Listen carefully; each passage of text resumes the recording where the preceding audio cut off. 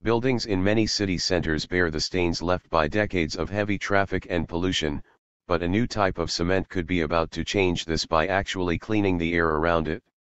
An Italian construction firm has developed a biodynamic mortar that is able to remove pollutants from the air automatically.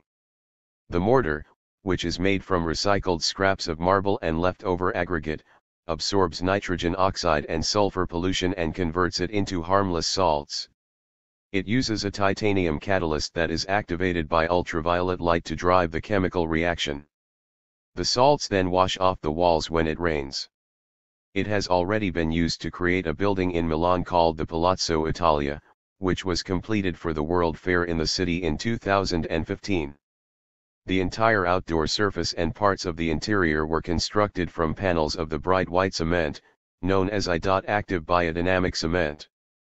A statement by Italcementi, the company behind the cement, said, "In direct sunlight, the active ingredient in the material captures certain pollutants present in the air and converts them into inert salts, helping to purify the atmosphere of smog."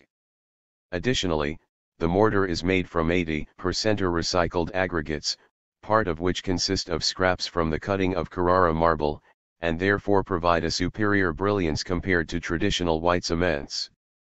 The palazzo was designed by architects Nemesi and Partners. It consumes 40% or less energy than conventional buildings and has a glass roof that contains solar panels capable of producing 140 kilowatts. It took more than 2,200 tons of cement to construct the building, and Italcementi claims the cement is able to withstand higher pressures than standard cement, while also being more flexible. This allowed designers to create delicate shapes with the building's facade. It is hoped more buildings, and perhaps even pavements, could now be constructed using the I.Active cement to help to reduce pollution in cities. Nitrogen oxide is one of the main pollutants produced by traffic and the burning of fossil fuels. It has been linked to a number of lung conditions and is thought to increase the risk of asthma and allergies.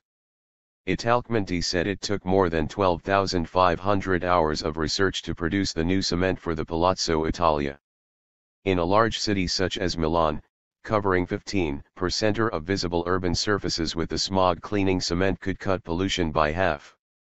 Carlo Pesanti, chief executive of Italcementi, said, "With this product we feel we can provide a proactive solution for at least one of those problems which are seen every day in the air quality of our cities.